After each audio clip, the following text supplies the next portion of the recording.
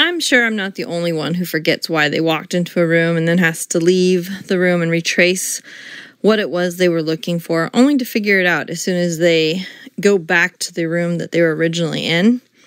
This is what the encoding specificity principle is all about. When it is easier to retrieve memories if our environment is the same as when we encoded the memory. It is broken up into two categories, context-dependent and state-dependent. Context-dependent is your physical environment. For example, if you study with a group of friends in the library, then you should take your test in the library surrounded with your friends.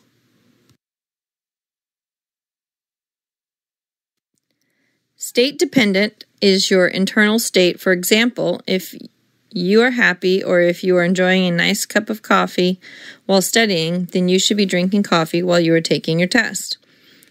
An example is when my son was in first grade, his teacher would encourage him to have snacks when he was studying at home, and then again when he was in the classroom. So we always had pistachio nuts and cheese available for him. This made a huge difference in his test taking, but I never really realized it until now.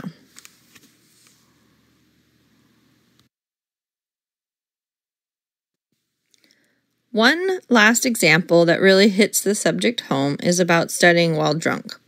According to the YouTube video we watched, Memory Errors, Forgetting, and Learning 2019, there was a study done on students that studied while drinking and then took a test. I'm still shocked by the results. I don't exactly endorse drinking and studying, but I do endorse our mindset and location to help with your ability to memorize while you are learning.